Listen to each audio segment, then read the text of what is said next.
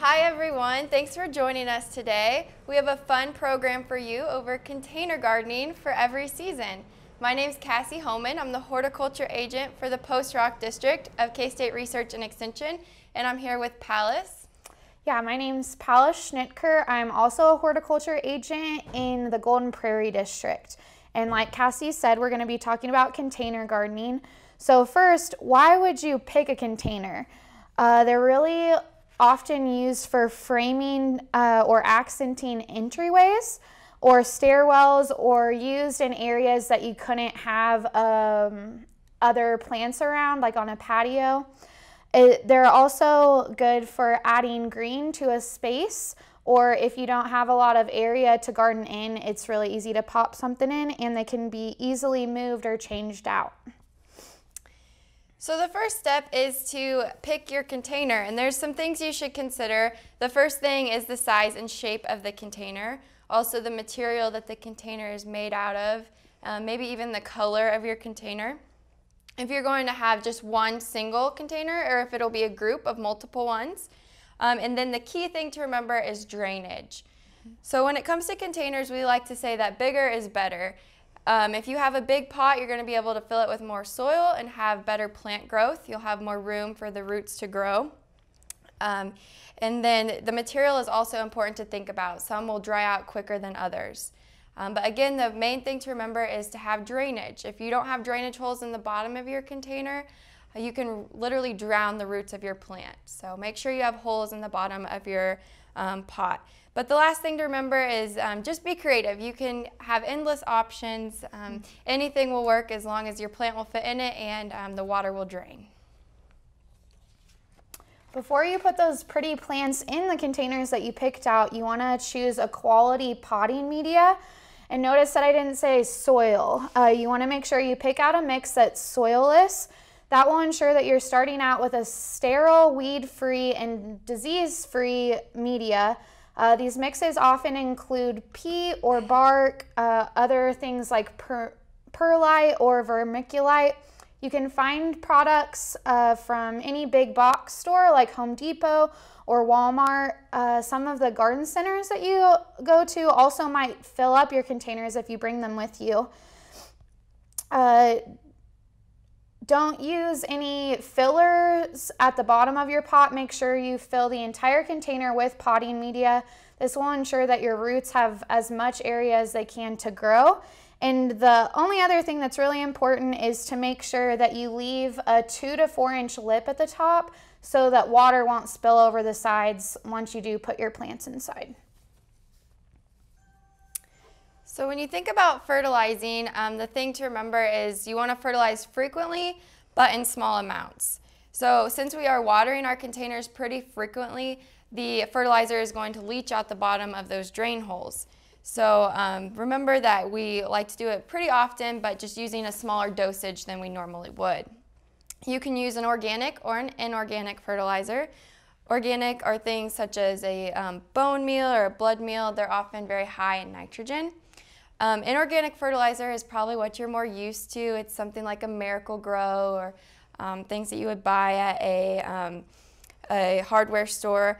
And you want to look for a ratio of a 3 to 1 to 2. So that means your nitrogen is going to be the biggest percentage, and then 1% phosphorus to 2% potassium. So you want something pretty high in nitrogen. We usually recommend around an 8 to 20% composition of nitrogen, because that's going to give you the best blooms. So a lot of times in our containers we have a lot of annuals, and they're going to bloom on new growth. So if you have a lot of nitrogen in your containers when you're fertilizing, you'll get really big, beautiful blooms and a lot of new growth. So when you're looking in the store for a perfect fertilizer, make sure that first number on the package is the biggest. Watering containers is also very important. There's lots of factors that go into how much you will need to water and how often, so there's no perfect schedule. Some of those factors include what your pot is made out of, plastic or ceramic. Some of those materials are porous and the water will drain out a lot more quickly. Also, make sure you're picking plants that have similar water needs so you can water the whole pot at the same time and not be worrying about babying certain plants. The key is watering deeply and infrequently instead of just giving a little splash here or there. The best way to check when you need to water is by doing a finger check, by sticking your finger into the top few inches, and if it's dry, it's time to water. And make sure you water until you see water trickling out the bottom of the drainage holes. And also remember, whether it's watering container gardens or anywhere in your landscape, the best time to water is in the morning because it reduces evaporation. There will be lower temperatures during the day, and the wind hasn't reached high speeds yet, so the water won't evaporate as quickly. And one last tip is, if you want to water as efficiently as possible, use either a saucer under the pot to make sure it's collecting the excess that drains out, or consider doing drip irrigation. So now that your plants are growing and your pot is looking beautiful, there's a little bit of maintenance that you might have to do. So the first thing we often think about is deadheading, which is nobody's favorite task, but it really will help your plants grow and bloom beautifully. So deadheading means you're going to pick off the old blooms that have been spent and dried up off of the annuals. So this will actually produce new buds on your flowers, and it really is a helpful way to make big, bushier plants. You might also need to prune some plants if they become too leggy in the sun and start to look bad. It really helps to prune them back. Don't be afraid to cut back your plants because it really will make them look bushier and more beautiful. If you have any dead or diseased material, go ahead and groom that out. And then also, if any of your plants are looking a little worn down, you can even just replace them out of your pot.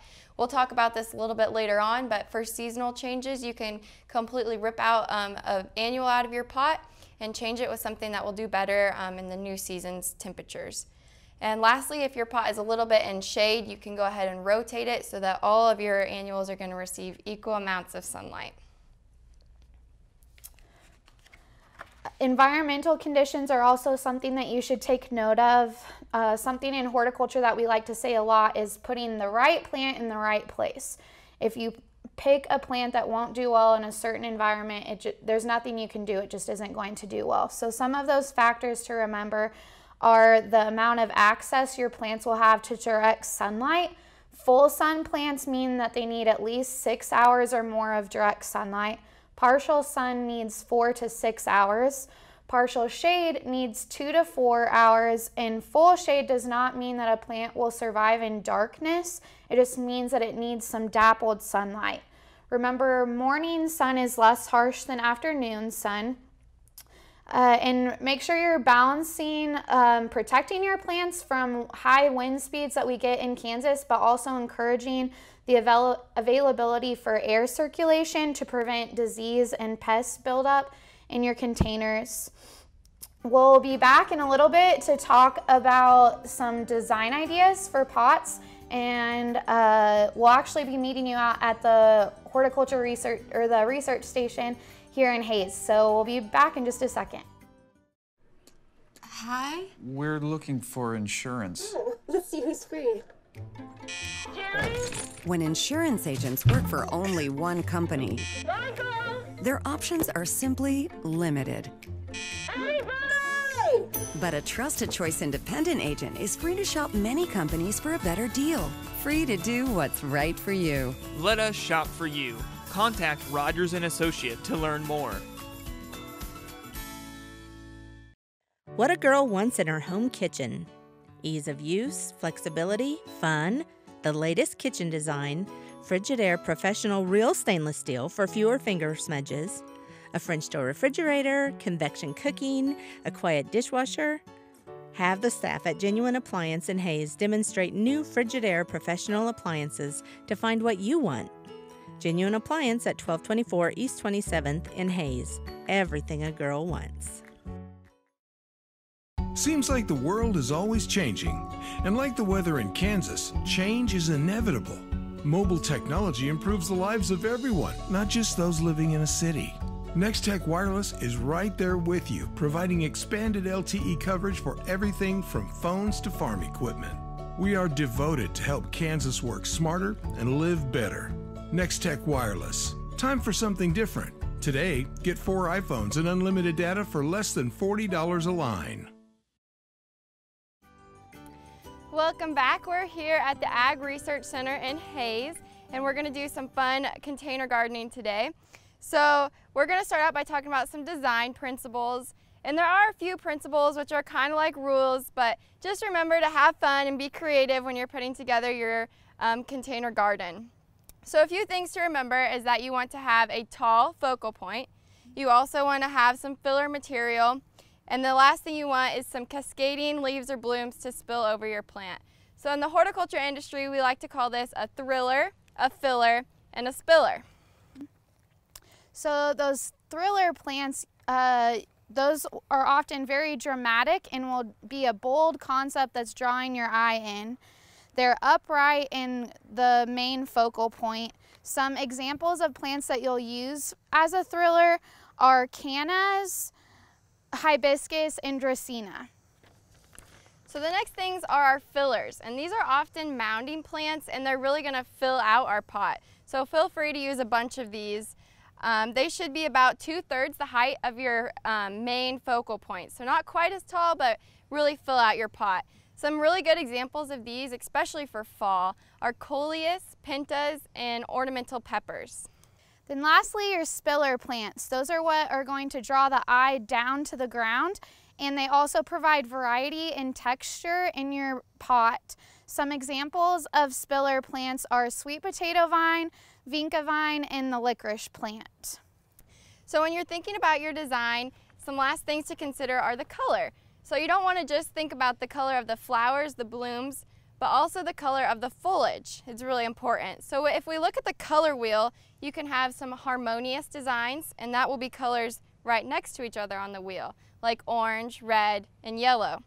Or you can have colors that will really pop and be contrasting.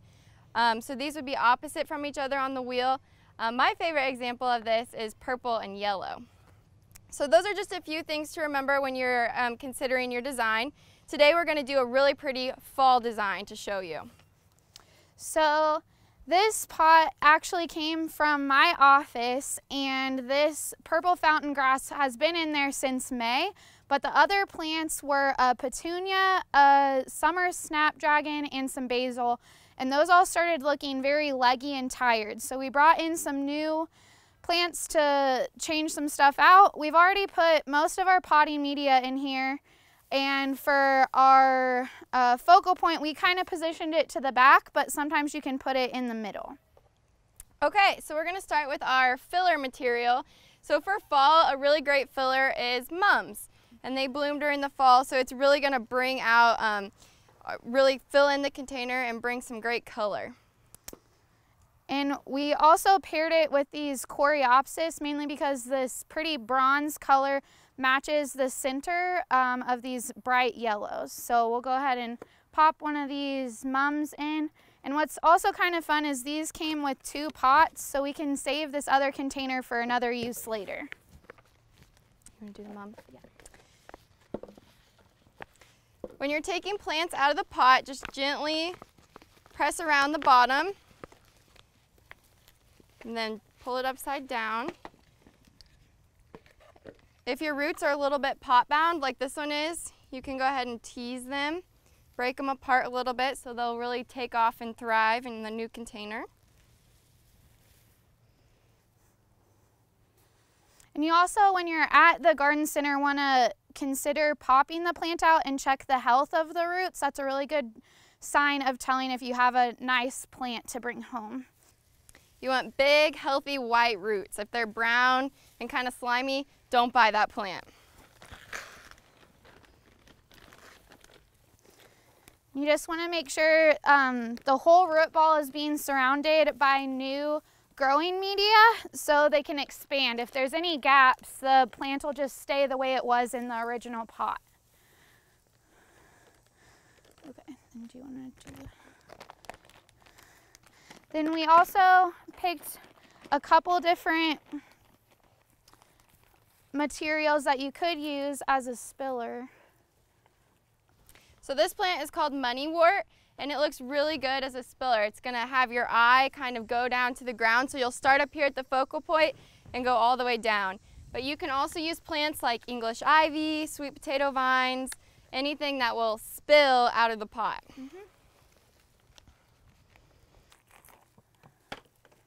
Again, just tickling those roots so they'll break out and expand into the new pot. We might need a little under there.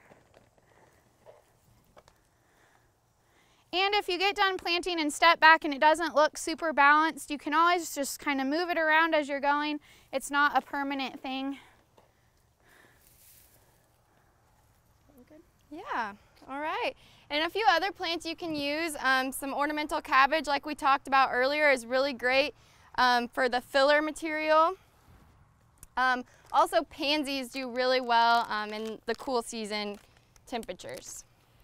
So just again, real quick run over. This was our thriller, which is purple fountain grass. We have 2 fillers, our mum and coreopsis, and then a spiller right here. And our pot that we picked out was a plastic, so we'll need to check the moisture of it. And right now we're gonna go ahead and water it in, but we'll meet you back in the studio to talk about some seasonal interest ideas. Technology changes every day. Whether you want to keep up with the latest technology or master the gadgets you've already got, Nex-Tech University is here for you.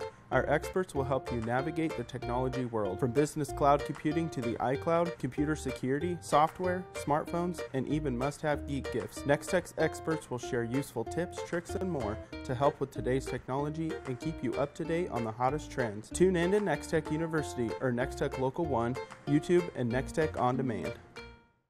Storage Solutions is invested in complete customer satisfaction. You can choose a drive-up unit or a climate-controlled unit. Plus, you can choose from storage units of all sizes to fit your inventory. And that's not all. They'll sign for your packages and deliver and unload them into your unit. Storage Solutions has been named in the top 100 U-Haul dealers 6 times. Rent a pickup, cargo van, or moving truck to keep your goods on the go. Remember, making moving and storing easy is Storage Solutions in Hayes and Victoria. Your home's exterior is the best defense against harsh weather conditions. With insulated vinyl siding, energy-efficient windows, spray foam insulation, and metal roofing from AquaShield Roofing and Construction, you can protect your home from howling winds and ice-cold temperatures. Don't let Mother Nature interfere with the comfort of your home. Call or visit us online today for a free estimate. AquaShield Roofing and Construction. Our team is dedicated to your complete satisfaction.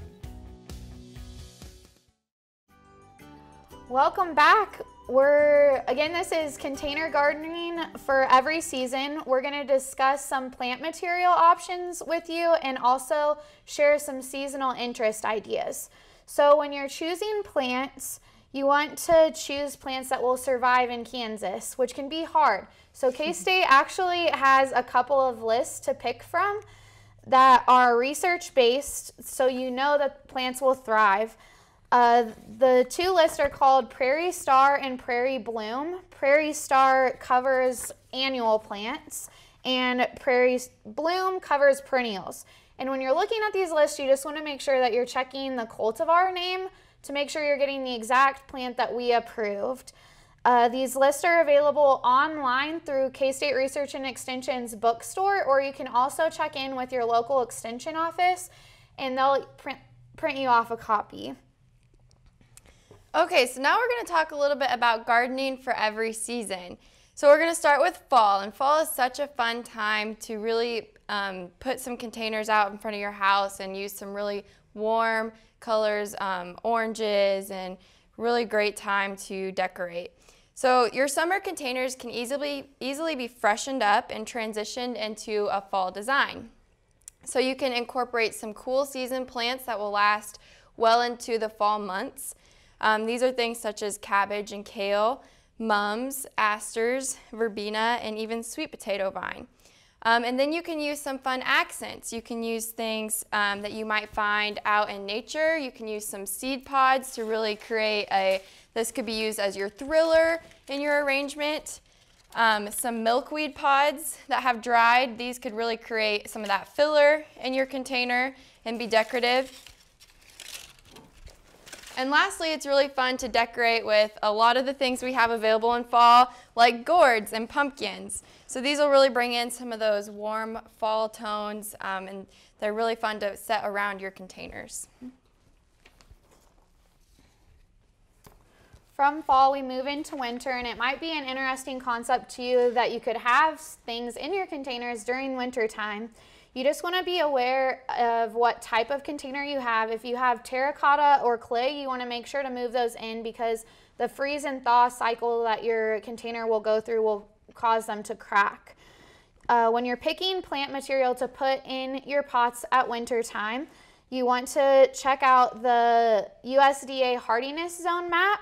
This will tell you what temperature your plants can survive to, the coldest temperature. Most of Kansas is zone 5 and 6. To ensure that your plants will survive, it's good to even go up a couple levels and have a little bit of a buffer. Some plants that you can use at winter time are things like evergreen shrubs or those kale and cabbage that you had in your fall container. You could also be really creative and use some trimmings from your Christmas tree that are left over, or go to your florist and grab some live greenery such as magnolia branches or holly with some pretty red berries. You could also use birch branches or dogwood branches. Dogwood has a really pretty orangish red color to it. And also be fun and creative with your ideas. You could use some Christmas lights or ornaments. We also have a couple of props. If you don't have holly berries, you could use something like this, or there's pine cones all over the place, so feel free to use those even as like a top dressing or a mulch in your containers. Okay, as we move into spring, you can really start to plant your containers earlier than you might think. You can start them in March to April. Just know that during this time, the temperatures will be cooler. So you may want to pack your containers a little bit fuller because plants will grow at a slower rate. You can use plants like with bright colors like ivy, pansies, willow branches. The shrubs and trees that are flowering are really fun to clip some branches off of there and use them as kind of your thriller aspect to your container. So branches such as forsythia and quince are really interesting to add into a container. You can also incorporate things such as pinwheels and fun summery spring things to add some fun and whimsical aspects. So summer containers is what you're normally used to putting out. You'll want to be aware that this is the most active time for your plants to be growing, so the plants will need the most water and the most fertilizer during this time. But just know, if you had some plants from the springtime that turned out to be a dud, don't be afraid to swap something out.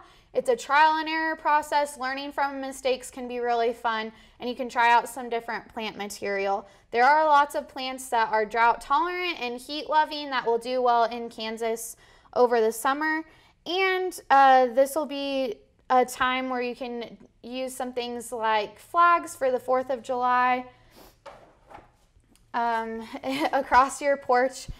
And some examples of plant material that you could use during the summer could even be vegetables or herbs, as well as some succulents or evergreens and vines. Okay, as we wrap up, we wanted to go over our top 5 tips from this presentation. So some things to remember is that you can be creative when you choose your pot, but just remember it needs to have some drainage holes. Don't use soil that you dig up from your garden. Use a soilless mix, and make sure you're checking your water level daily. You want to fertilize frequently, but in low dosages. When you're designing your container, remember our fun little trick of thrillers, fillers, and spillers. And lastly, when you're out plant shopping at a greenhouse or garden center, use those Prairie Star recommended lists from K-State. All of the information that we've used today has come from different publications that K-State Research and Extension provides. The first is called Watering Containers and Houseplants, and the second is Growing Flowers in Pots. Those can be found online through the K-State Research and Extension bookstore, or can be collected at one of your local extension offices. Again, don't forget the Prairie Star and Prairie Bloom plant list to help you pick out what can be in your containers. Thanks again for joining us today during our talk on container gardening for every season. Again, my name was Pallace Schnittker. I'm the Horticulture Extension Agent for Trigo, Gove, and Logan counties. And again, my name is Cassie Homan. I'm the Horticulture Agent for the Post Rock District. Thanks for joining us.